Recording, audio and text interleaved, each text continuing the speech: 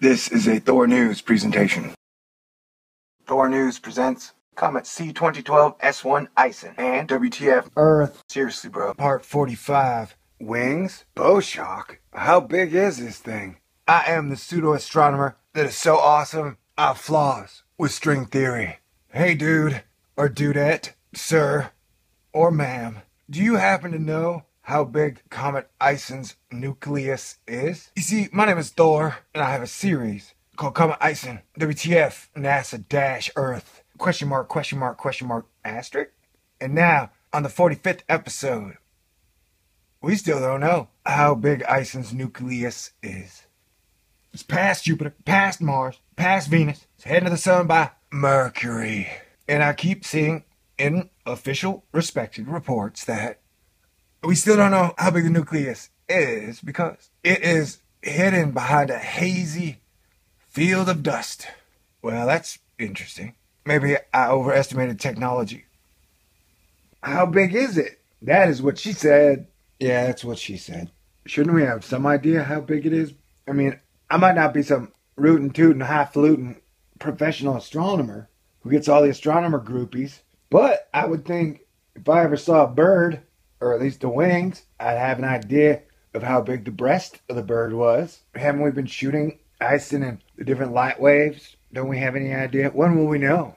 When will we get the really good photographs of ISON? That is what I would like to know. And over at the... Alright, you may be confused as to what is causing the wings, and science defines it as bow shock. And what I'm saying is, you would think from the wings of the bow shock, you could definitely figure out a decent estimate of how big the object is.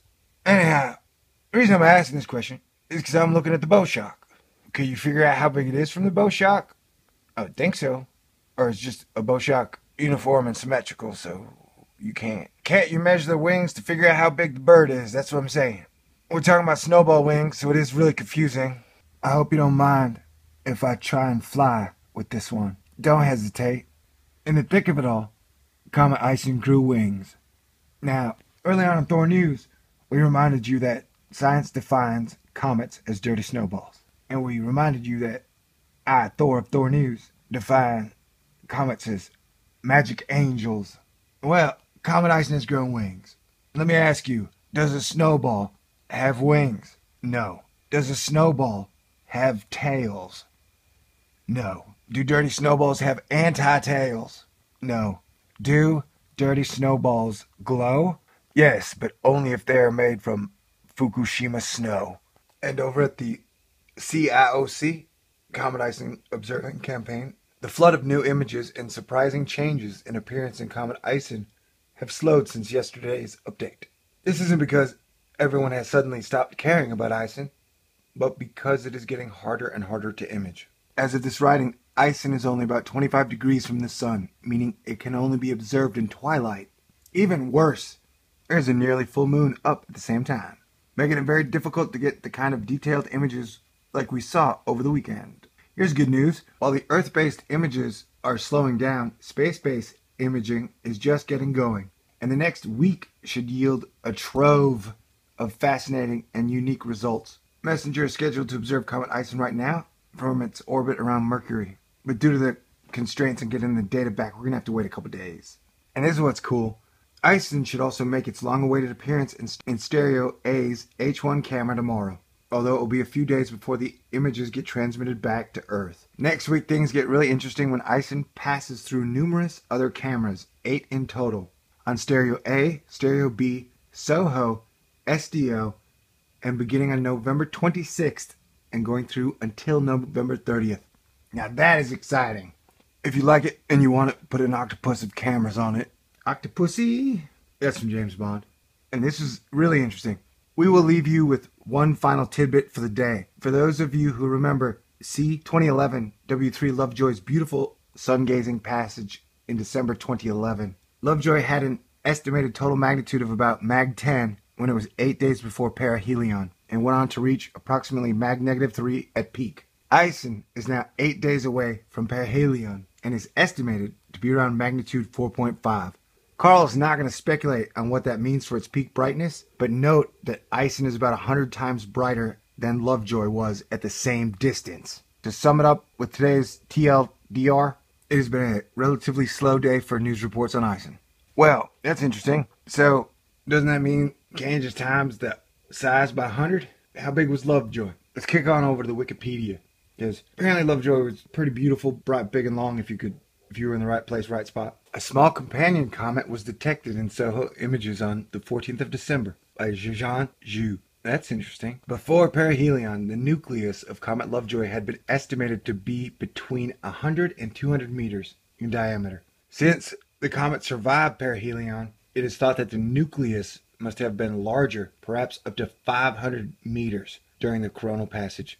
Wait, so it's 500 meters times 100. Oh, so that means that ISON's nucleus might be up to as large as 500 kilometers? That would be definitely way off the mark of the 3 to 5 kilometers that I've been hearing so often. But maybe size and brightness don't correlate directly together. Or maybe my calculator's broken. Or maybe I'm dreaming this whole thing. So if it's 100 times brighter at the same distance, wow. How big is this thing? See, I tried to figure it out myself, and I just can't. It's okay, though, right? Even if it's 500 meters, it's not going to do nothing. I'm okay. Science just told me no matter what, it can't hurt me, right? It can't hurt me. It can't hurt me. It can't hurt you. It's just common icing. Okay, so I guess my range is going to be taking all the data in. It could be anywhere from 3 kilometers to 500 kilometers. All right, ladies and gentlemen. So I don't really know how big the nucleus is. Maybe you can tell me. That's what I'm looking for. The size. I mean, if it's got bow shock and wings, it seems like it's pretty big. And when you look at the bow shock, it looks like it's pretty big. I don't know. I'm asking you, dude. Do that. All right, ladies and gentlemen. Bow shock time. Do the bow shock dance. Bow shock. Bow shock. Well, what is bow shock?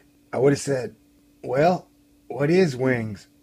But that would have sounded dumb. Hey, you're asking, what is bow shock? Well, let me tell you all the boring stuff right now. A bow shock is the area between a magnetosphere and an ambient medium.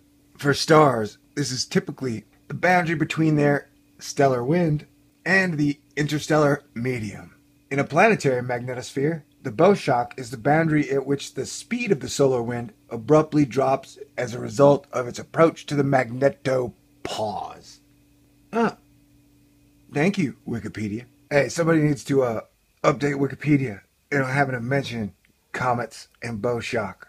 Man, so I was pulling down bow shock photographs, and they were mostly stars or planets or boats bow shocking. Bow shakalaka. Bow shakalaka boom. All right? And over at the Huffington Post, Science, the beautiful Alison Winfield Burns discusses poetically what a bow shock is. A bow shock is the lovely curve of water that fronts a moving forward ship in the ocean.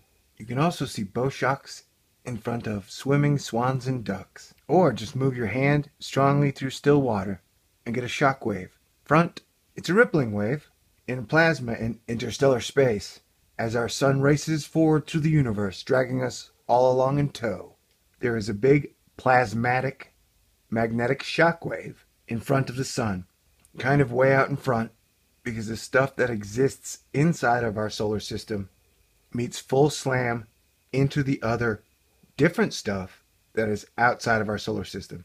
Wait, you mean they have different kinds of stuff in other solar systems? You mean like different kinds of Starbucks and different kinds of sports utility vehicles, different kinds of smartphones and smartphone covers to protect your smartphone? Wow, I would love to see that other extra solar system stuff. I'm glad Santa Claus doesn't live in another solar system, or it would take him a long time to get here. And over at the University of California, Riverside, the Institute of Geophysics and Planetary Physics, they got an article that says, the large-scale solar wind. What happens when the solar wind collides with obstacles such as planets or comets? The existence and nature of a bow shock depends very much on the nature of the obstacle. Planets with no or a very weak magnetic field but with an atmosphere, such as Venus, develop an ionospheric current sheet that, like the magnetosphere, excludes the solar wind and leads to the formation of an upstream bow shock. If there is no atmosphere, such as with the moon, the solar wind will crash directly onto the surface, gently eroding it and being absorbed by the surface. In this case, there is no shock. And finally, comets, too, can have a bow shock, but it is rather different in character. Close to the sun, the comet nucleus begins to melt, causing the emission of large quantities of neutral particles, which can travel upstream ahead of the comet into the supersonic solar wind. Photoionization, that is, ionization by solar radiation, or charge exchange with solar wind ions, creates a new population of slow-moving ions that are accelerated by the solar wind motional electric field. Back in 1974, they took this picture of Kohowatak. I guess it had a bow shock. The emission of neutrals and subsequent creation of pickup ions creates an extended obstacle, which can then sometimes lead to the formation of a cometary bow shock. Alright, this one's been fun. This one's been great. Thanks, guys, for watching. And I can't wait to get an answer to this question. I believe I've been waiting about 8 months. Excellent. Peace out. God bless. Kiss me, pretty lady.